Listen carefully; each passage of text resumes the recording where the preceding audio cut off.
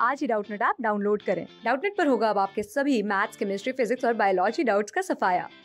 बस अपने क्वेश्चन की फोटो खींचो, उसे क्रॉप करो और तुरंत वीडियो सोल्यूशन पाओ। Download now. हेलो फ्रेंड्स, आज का हमारा क्वेश्चन है which of the following complex is a paramagnetic complex. ठीक है, पहला है K2NiCN4, मतलब K2NiCN4। और हमारे पैरामैग्नेटिक कॉम्प्लेक्स कौन से होते हैं जिसमें अनपेयर्ड इलेक्ट्रॉन प्रेजेंट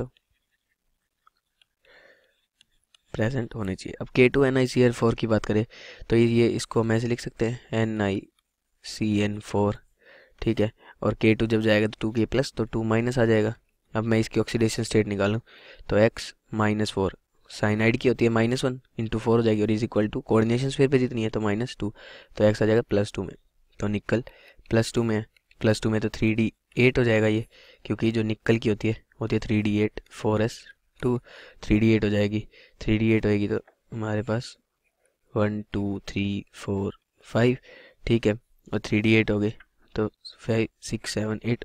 अगर 3D8 हो गए और स्ट्रॉन्ग फील्ड लिगेंड है तो पेयरिंग हो जाएगी। यहाँ पे पेयरिंग होगी इसकी, ये हो गया 3D8, और जो साइनाइड है वो अपने यहाँ डोनेट करेगा DSP और ये 2,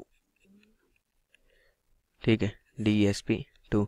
तो इसमें तो कोई भी अनपेयर्ड इलेक्ट्रॉन है ही नहीं, 0 अनपेयर्ड इलेक्ट्रॉन्स, तो ये तो नहीं होगा, तो फर्स्ट ऑप्शन रॉन्ग हो गया। अब सेकंड की बात करें, सेकंड है निकल H2O6 NO3 ट्वाइस। निकल H2O6 NO3 ट्वाइस, तो प्लस हो जाएगा, NO3 हमारे 2 नेगेटिव में जाएगा, 2 NO3 नेगेटिव।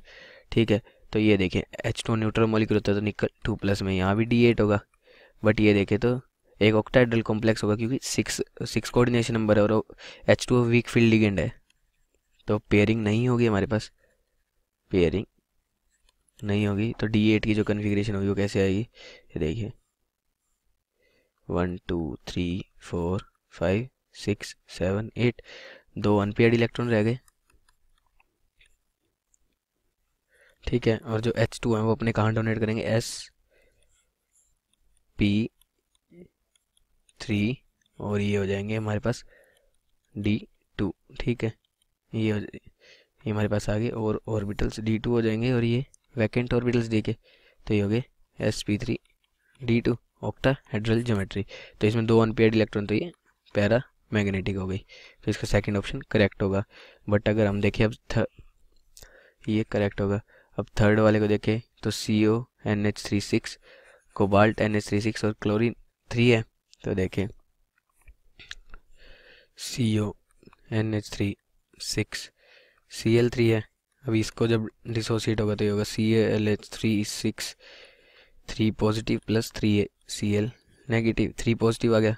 हमारा ये होता है अमोनिया जो न्यूट्रल होता है, तो कोबाल्ट 3 प्लस में कोबाल्ट की क्या होती है 3D7 4s2 3D जो है 3D6 हो जाएंगे।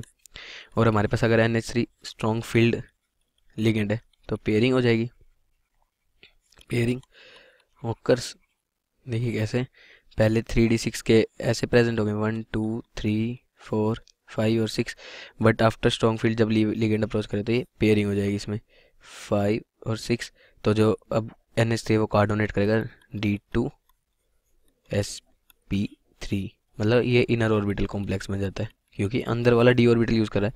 ये देखिए D2sp3 इनर ऑर्बिटल कॉम्प्लेक्स, इसमें भी कोई अनपेयर्ड इलेक्ट्रॉन नहीं है, तो ये भी पैरामैग्नेटिक नहीं होगा।